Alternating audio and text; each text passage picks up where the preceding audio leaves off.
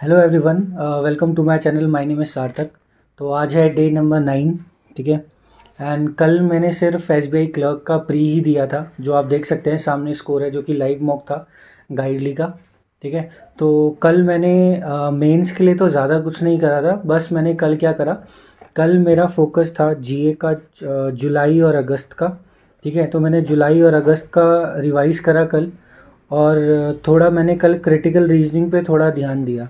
ठीक है। क्योंकि मैंने क्या ये नोटिस करा कि आईबीपीएस क्लर्क में ना कम से कम 10 से 15 क्वेश्चन सिर्फ उसके थे, क्रिटिकल रीजनिंग के। और हम इंग्लिश में थोड़ा बहुत तो करते ही हैं, जैसे होता है ना कि इन्फ्रेंस वाले जो क्वेश्चन होते हैं, सेम वही क्रिटिकल रीजनिंग के साथ था। तो मैंने कल क्या करा, कल मैंने सिर्फ इसी पे थोड़ा ध्यान दिया।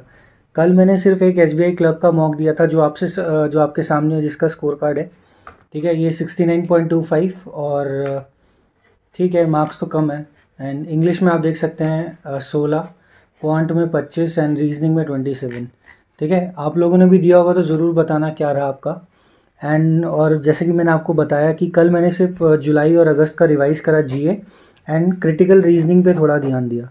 ठीक है। कल मैंने कुछ ऐसा नहीं करा, मतलब कुछ प्रैक्टिस टाइप का कुछ नहीं करा, सिर्फ मैंने एसबीआई क्लर्क का एक मॉक दिया था। ठीक है। और आज मैंने क्या किया, आज मैं आपको दिखाता हूँ। देखो, सबसे पहले आज मैंने क्या किया जो सेक्शनल होता है ना, सेक्शनल क्या है, जो बंडल पीडीएफ होता है गाइडली का, तो मैंने वो उसका डे 20 वाला पीडीएफ को सॉल्व करा था। मैं आपको दिखा देता हूँ। डे 20 ये रहा। ठीक है। अब देखो, इसमें पजल ही नहीं बनी एक भी। ठीक है। तो मैं आपको दिखा देता हूँ क्या था पजल में। एक तो था ये ब्लड रिलेशन वाला पजल था, इसको मैंने छुआ भी नहीं, मैंने इसको छोड़ दिया। नेक्स्ट था ये 8% थे, तो मैंने इससे चालू किया। और इसमें क्या था, 3 वेकेंट सीट थी। और मैं क्या कर रहा था, मेरे 3 केसेस बने। और 3 केसेस बने तो मैं उन तीनों में ही, मैंने कहा ये तो पॉसिबल ही नहीं है कि एक पूरा, मतलब एक इसका आंसर आ जाए।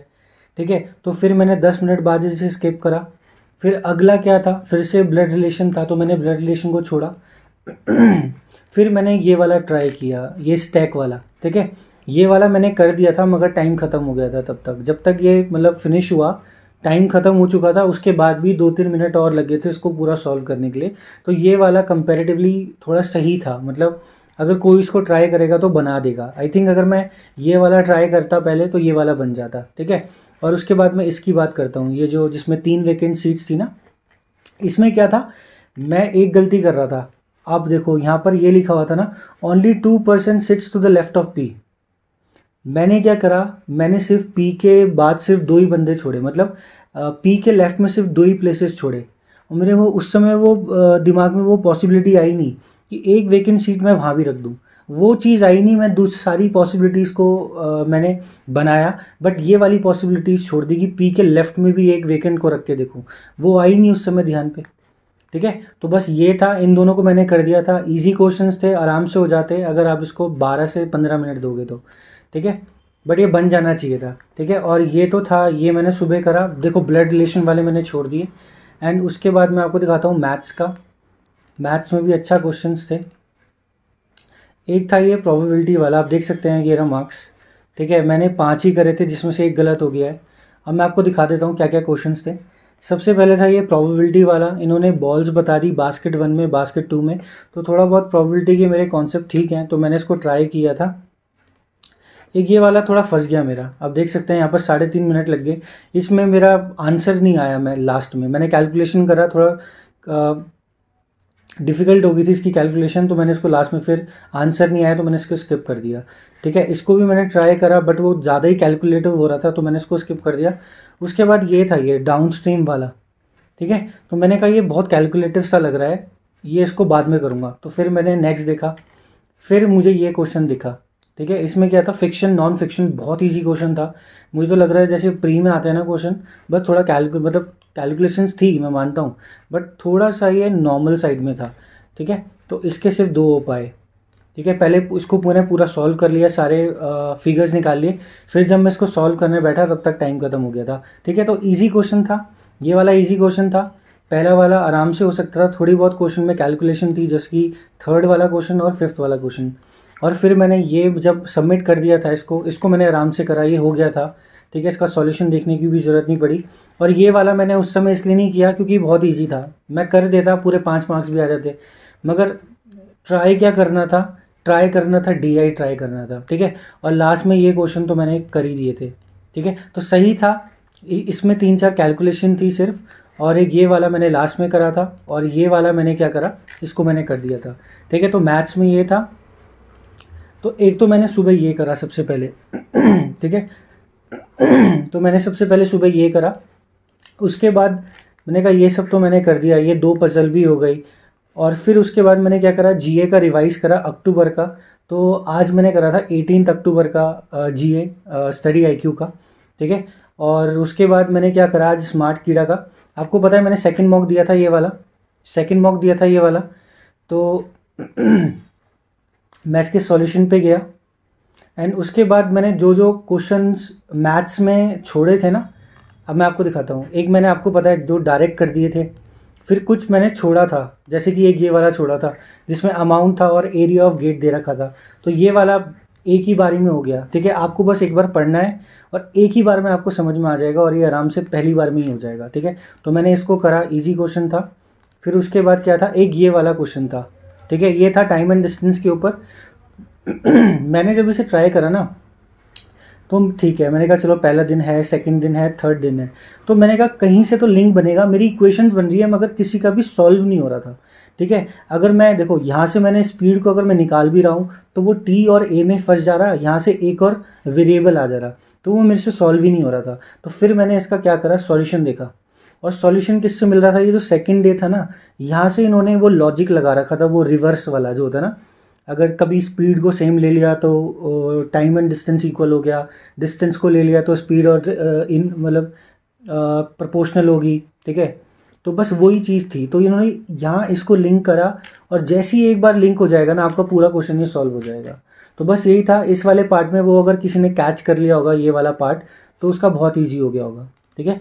और फिर लास्ट में था ये वाला क्वेश्चन, ये वाला DI, ठीक है। तो इसको मैंने क्या करा, मैंने जब मैंने इसको अटैम्प्ट करा था तब तो मैंने इसको देख के साथ छोड़ दिया था, और अब जब मैंने इसको अटैम्प्ट करा ना, अब यकीन मानो ये पहली बार में ही, मतलब मेरे को कुछ देखना भी नहीं पड़ा, इसको समझा, और इसके क्या थे, केसेस बनने थे अलग अलग, तो वो पहली बार में ही सारे केसेस बन गए और ये पूरा क्वेश्चन सॉल्व हो गया।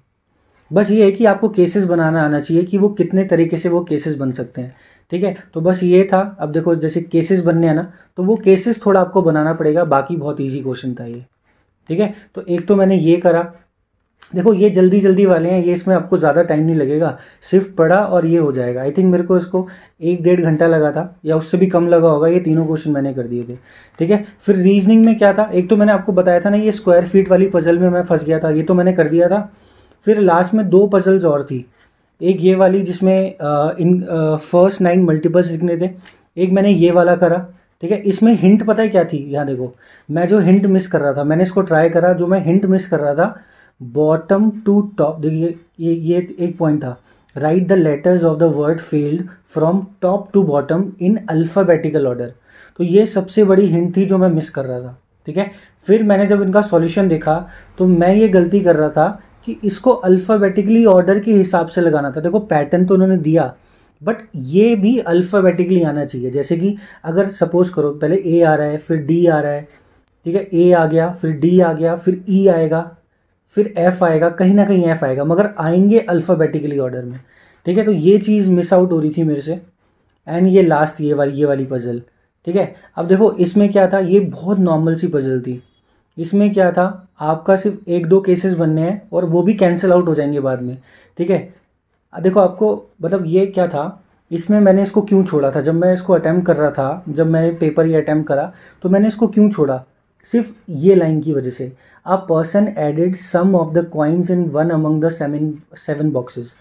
तो मैंने कहा चलो ये तो ठीक है, अब ये ऐड कौन करेगा, कितने करेगा, मुझे पता ही नहीं। मैंने कहा ये तो मतलब यहाँ पर भी कुछ नहीं है, मगर था क्या, जब आप एक बार पूरा बना लोगे ना, उसके बाद ये खुद ऑप्शन में बता रहा है अगर S 50 मिलाएगा तो क्या किसी के इक्वल होगा। तो इसको क्या करना था, इसको सिर्फ बनाना था, आगे ऑप्शन से सॉल्व होना था ये वाला क्वेश्चन, ठीक है। तो और ये मतलब बन गया था, ज़्यादा टाइम नहीं लगा इसको, 10 से 12 मिनट लगेंगे इसको पूरा सॉल्व करने में अगर, क्योंकि देखो इसमें ना पी की बहुत मतलब पी की 2 पॉसिबिलिटीज़ थी फिगर्स में, ठीक है। तो एक तो ये वाला करा और सिर्फ मैंने इतना ही करा है, ठीक है, इस मॉक में। और फिर मैं बताता हूँ और मैंने क्या किया। देखो कल मैंने कुछ किया नहीं था प्रैक्टिस में, तो आज मैंने क्या करा, एक तो इसको जो इसके 2-3 डीआई बचे हुए थे वो सॉल्व करे, और रीजनिंग के जो 2 पजल थे वो सॉल्व करे। और फिर मैंने क्या करा, शाम को मैंने क्या करा, IBPS PO मेंस का 4th वाला भी सबमिट करा और इससे भी प्रैक्टिस करी, सिर्फ रीजनिंग की, ठीक है, सिर्फ रीजनिंग की प्रैक्टिस करी मैंने इससे। तो मैं आपको दिखा देता हूँ ये वाला क्वेश्चन मैंने नहीं किया अभी तक, रीजनिंग में ये वाला क्वेश्चन नहीं किया, और एक ये वाला भी क्वेश्चन नहीं किया। और देखो मैं पजल ऑलरेडी कर चुका था, तो मैंने इस पे फोकस क्या करा, जो मिसलेनियस वाला पार्ट है वो एक बार सारा मैं प्रैक्टिस कर लूँ, ठीक है। तो और आपको मैंने बताया कल मैंने क्रिटिकल रीजनिंग पे भी थोड़ा ध्यान दिया था, तो आज मैंने थोड़े क्रिटिकल रीजनिंग वाले भी जो मॉक से क्वेश्चन थे ना, उनको भी एक एक बार देखा, और यकीन मानो बहुत इजी लग रहे थे वो। एक बार आप अगर वीडियोस देख लोगे ना और थोड़ी सी प्रैक्टिस कर लोगे, उसके बाद आपको खुद लगेगा कि हाँ क्रिटिकल रीजनिंग के क्वेश्चन हो सकते हैं, ठीक है। और उसके बाद ये था एक ये मशीन इनपुट आउटपुट, फिर एक ये था, ये दिखने में लेंदी लग रहा है बट ज़्यादा था नहीं इसमें कुछ, ठीक है। नेक्स्ट 3 ही क्वेश्चंस थे इसके, एक नंबर का बहुत इजी क्वेश्चन, मंथ में बिठाना है लोगों को, फिर ये बताना था कि इसमें से कौन सा आंसर आ रहा है, ठीक है। फिर ये फिर से क्या हो गया, क्रिटिकल रीजनिंग का क्वेश्चन आ गया, ये आराम से हो जाएगा, पहली बार में ही पढ़ोगे एकदम से आंसर मिल जाएगा इसका, ठीक है, अगर आपने थोड़ा बहुत प्रैक्टिस करा है तो। और ये था फिर सिलॉजिज्म, फिर उसके बाद ये था जो मिसलेनियस टाइप में होता है, एक पूरा एक सीरीज़ दे दी, उसके बाद उसको बैठाना है स्टेप वाइज, ठीक है, तो ये ईजी था, ये हो गया था। उसके बाद ये वाला तो मैंने अभी छोड़ा है, ये वाला मैंने अभी छोड़ा है, मैंने सिर्फ अभी मिसलेनियस पे थोड़ा ध्यान दिया है, ठीक है। और ये था, देखो ये क्या था, क्रिटिकल रीजनिंग, इसके 3 क्वेश्चन थे सोचो, और ये 3 क्वेश्चन इतने ईजी, पहली बार अगर आप देखो जैसे इंग्लिश में होता है ना आरसी, सेम आरसी की तरह हो गया, आपको बस आंसर बताना है, ठीक है, तो ये ईजी था। फिर ये क्या था, ये ब्लड रिलेशन का क्वेश्चन था, आपको चेक करना पड़ेगा एक एक करके, ठीक है। फिर उसके बाद ये क्या था, ये इनइक्वालिटीज़ वाला क्वेश्चन था, ये भी इसमें डाटा सफिशिएंसी की फॉर्म में दे रखा था, तो इसमें 3 आंसर आ रहा था, ठीक है। और फिर ये फिर से वही आप देख सकते हैं क्रिटिकल रीजनिंग, और फिर था ये वाला क्वेश्चन, ठीक है। और इसमें देखो आपको खुद कुछ करना ही नहीं है, इसमें आपको क्या जैसे होता है ना कि नॉर्मल क्वेश्चंस में क्या होता है, ये दे दिया ये दे दिया, आपको खुद लॉजिक लगाना है। इन्होंने डायरेक्शंस ही बता दी कि स्टेप 1 से मतलब इनपुट से स्टेप 1 पे कैसे जाना है, स्टेप 2 पे कैसे जाना है, स्टेप 3 पे कैसे जाना है, तो ये आपको सिर्फ इसको इस पे अप्लाई करना था, तो ये बहुत ईजी बन गया था। और 2-2 नंबर के थे, देखो 3 क्वेश्चन थे 2-2 नंबर के। और फिर एक ये मैंने पजल करा क्योंकि मेरे को देखते साथ थोड़ा सा ईजी लगा, ठीक है, तो फिर मैंने इसको भी कर दिया था, ये बहुत ईजी था। अब इसको ये पहली बार में ही बन जाएगा आपसे, ठीक है। मेरे को आई थिंक 10 मिनट लगे इसको पूरा सॉल्व करने में, ठीक है। तो अभी तो इतना ही हुआ है, ठीक है, अभी तक मैंने इतना ही करा है, अब जो बाकी होगा मैं कल ही करूँगा, ठीक है। तो आज थोड़ा मैंने कुछ ज़्यादा ही क्वेश्चंस कर डाले, ठीक है। देखो मैंने बंडल PDF भी करा आज, उसके बाद जो मॉक दिया था मॉक नंबर 10 मेंस का, उसके भी कुछ क्वेश्चंस करें, एंड इसको सबमिट करके इसकी पूरी रीजनिंग कर डाली मैंने आज, ठीक है। क्योंकि कल मैंने कुछ ज़्यादा नहीं करा था ना, तो मैंने कहा आज थोड़ा प्रैक्टिस कर ही लेते हैं, ठीक है। तो बस यही था यार आज का पूरा दिन का। अभी टाइम क्या हो रहा है, अभी 7 बजने वाले हैं, ठीक है। अब मैं शायद अभी GA रिवाइज़ करूँगा फिर से, क्योंकि GA बहुत इंपॉर्टेंट है, ठीक है। तो बस यही था आज की वीडियो में, और आई होप कि आपकी प्रिपरेशन भी अच्छी चल रही होगी, ठीक है। तो मिलते हैं अगली वीडियो में, and thank you for watching this video, thank you.